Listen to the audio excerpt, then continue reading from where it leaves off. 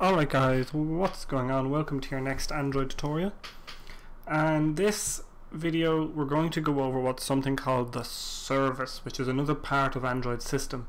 So we've done activities, fragments, the application object, menus, and the DB helper, or the SQLite Open helper, which is our helper class. Now when we get into doing the service is essentially, we're going to start by creating one. So we're going to say new class, and we're going to type in service, or Android service, and we're going to superclass the service object or subclass. There you go, service, done, finish. Okay. So it gives us two methods here and a constructor. We don't really need that. We don't really need the onBind method. It's irrelevant for our uses. However, okay, the service needs onBind. That's kind of annoying. I was not aware of this, but we can deal with it. So, what is a service? Well, a service is essentially a background activity. It's a bit bizarre. But what you do is you start a service, and what this actually makes is that a service runs in the background. So you know, maybe the Gmail app is a good example, where it would periodically go off, check against the Gmail servers for emails, download them to your device in the background. So this is for running background tasks continuously on your device or in Android. So the first thing we're going to do, we're going to say @override. It's our first thing we're going to need, and the @override we're going to do is we're going to say public void, and oh no, it's public int actually, sorry, and it's on start command. Now you could use on start, but that's a depreciating method. Now of course the on start command, we're missing actually a bunch of arguments. So we'll go get those arguments now. So we're going to have the first parameter that's passed into a service is the intent that started the service, int the flags, and a second int called a start ID. Now you can call these whatever you like, but that's what are called. And then we have to add a return statement. Now the return is actually a certain value that modifies the start behavior. We'll get into that in a minute. So what happens when you when you start a service? What actually happens? Well, the service will start up in the background and execute a task. Now first thing, threading. The service runs on the main thread of the app, which means that if you have something running in the background, it's going to lock the device. That's bad. That's bad. So what we're actually going to do is we're going to make a modification, or not a modification, a change to this, and we're going to start a thread. Okay, so we're just going to say public, we're going to make a new thread down here actually, class, no, private we'll say, class I don't know, toaster. You'll see why we call it a toaster now in a minute. That really should have a capital letter. Toaster extends thread,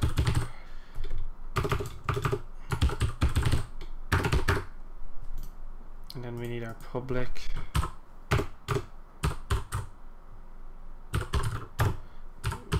void run method. Okay, good. So what we're going to do is we've done that, we've created our thread, and essentially what we're going to do is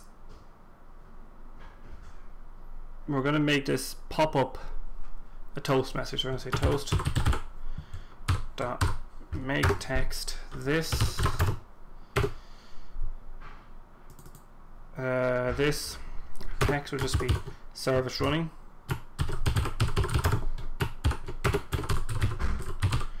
And duration, we're going to get the constant toast.length short.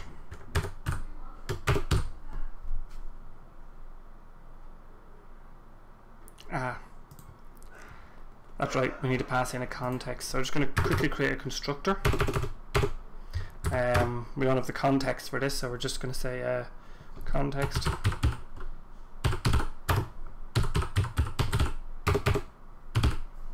Context, and then we're just going to say public toaster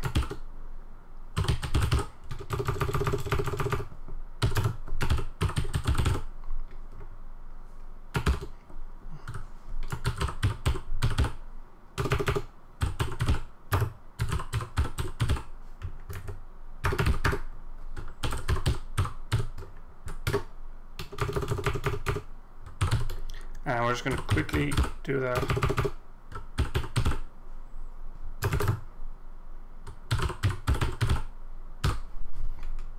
Okay, so essentially what we're just doing is we're very quickly creating a context for this. Kaboom. And then when we're going to start this now, actually we need to put in something else. We'll change this in a second, but anyway, we're going to have our service running. So what we're going to do is we're going to put in our context itself. Alright, we're going to start this thread and then and it should pop up a notification. In fact, I'm going to actually just open up our AVD. Start.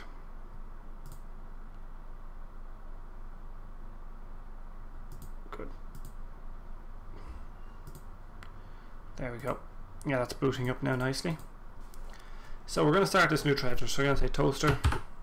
And we're going to say toast. We'll just call it pop up, I don't know.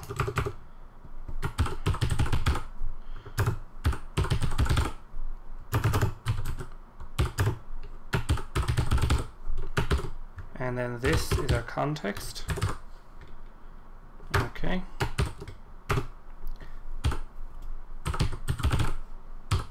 Toaster.start. Okay, so we'll start our thread. And that should work. Ah yes, we never call it .show. I have something to do with it. Kaboom! So this is still booting up. So what we're actually going to do is we're going to make a little change to this.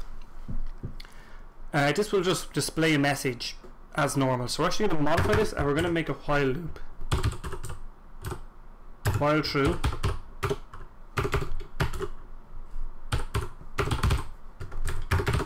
So as you know, that creates an infinite loop. Anyone who knows that will know.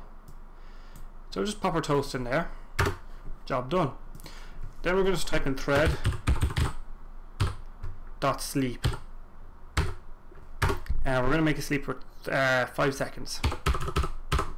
So the thread dot sleep will, now we have to put this with a try catch block. It's kind of annoying, but we've already done threading and that's sleeping already. So essentially what this is going to do is it's going to run, make a toast, sleep the thread for 5 milliseconds, so it'll relinquish those CPU cycles, start up again, run again and again and again. So essentially what we're doing here is we're just creating a loop here that'll run forever until we stop it. So that's that unlocked. So we're gonna we'll run. Actually, we need to now. How do you start a service? Good question. I'm gonna go to multi-threading. Okay. Now remember we have pause main thread, and that's our button, and that's our file down here. So if we get our drawable, our layout, multi-threading, and our pause UI thread. So we're actually going to edit the string for this. Just take a quick look at the properties. So it's pause main thread is the string. So we've got values. You probably can't see this, but we'll open up the strings XML file. Yeah. So we're just going to say start service down here.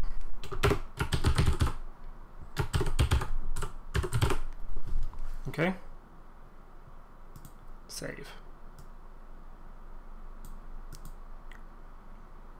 No bother. And we'll actually very quickly add a button that'll stop the service as well, because the service will run for infinity. That will. So I'll say stop service. Save. Get rid of that. We'll add a button in here. Form widgets. Just quick button. Edit. Oh bugger. Edit text. Stop service. Done.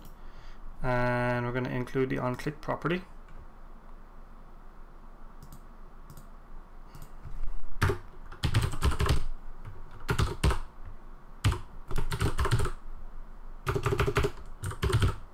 On-click equals, and then we'll just type stop service.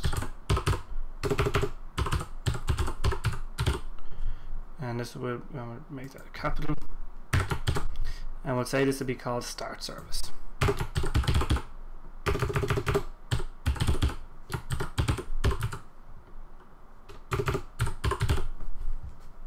Save. And then if we just say, remember pause main thread, we're just going to change this service. And then we're just going to copy paste this and make a stop service. We need to get rid of this try catch nonsense. Okay, so how do we start a service? Well, you start it with almost the same way as you start an activity, with an intent. And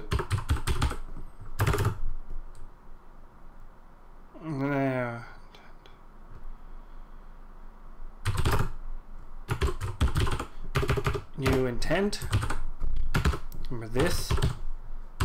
Now we need our service. It's called Android service. Service. Dot class. Job done. Now, how do we actually start the service itself? We have to use a call called start service and pass the intent into that. Okay.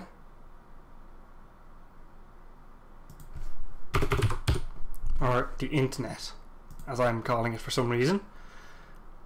And we can copy and paste this into here, and to stop the service, you've probably guessed it, it's stop service intent. So this is going to start and stop our service. Now the last thing we need to do is, of course, add our service to the manifest. So I'm just going to here add service, and we need to wait for it to pop up, and it'll say Android service. Save. Check the actual manifest. Where are you? There, service. Yep, job done. So now we've got our Android service registered in the manifest. So we're going to run this and see how it runs.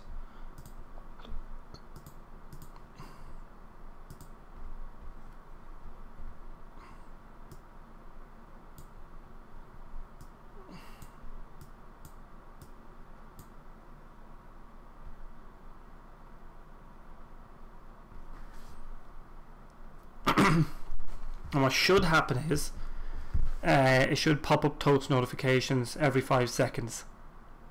Now I'm not 100% sure if this will work actually, because there may become an error here. Okay, yeah, there's an error. I think I'm trying to modify the UI thread.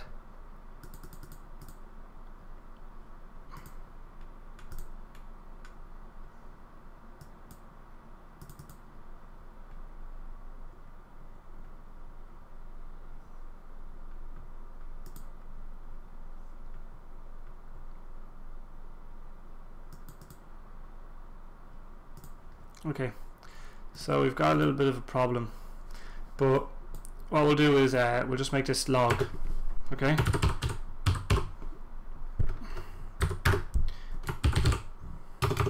I know, just say service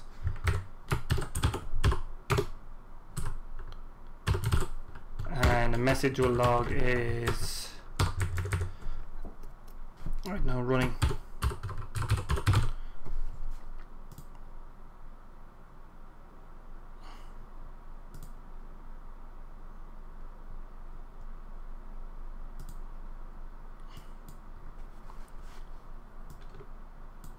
Yep, so now that should work better. But what happened now is I was trying to modify the UI thread, I think.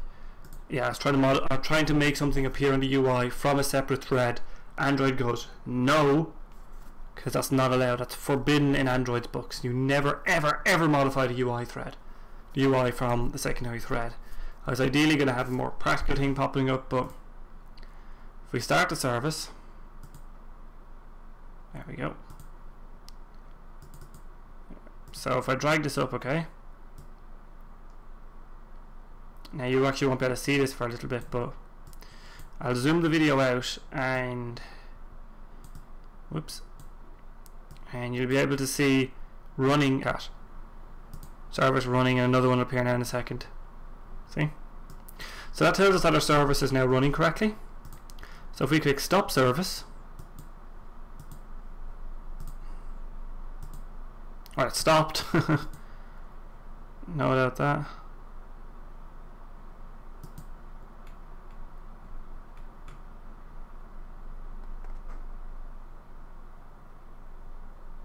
Ah.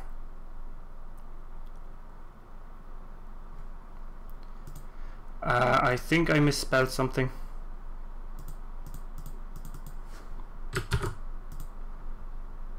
Oh great, what happened now? There we go, I think I just misspelled that. Where's our logcat gone?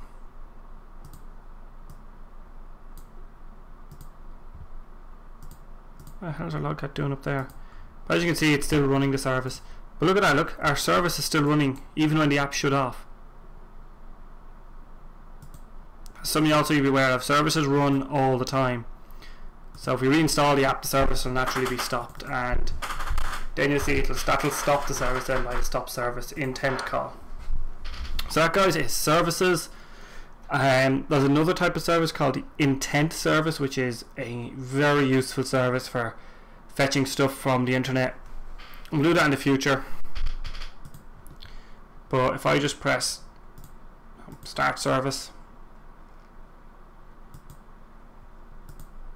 yeah, so as you can see, look, we're getting our running, ours appearing again. If I click stop service, it should stop.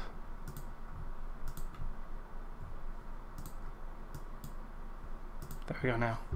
Another one won't appear.